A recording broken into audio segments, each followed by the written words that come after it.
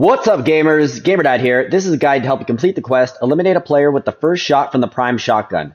So, you're going to head over to Coney Crossroads. That is because you can purchase a prime shotgun from NPC Beach Bomber. She's located within the Softies ice cream shop here on the first floor.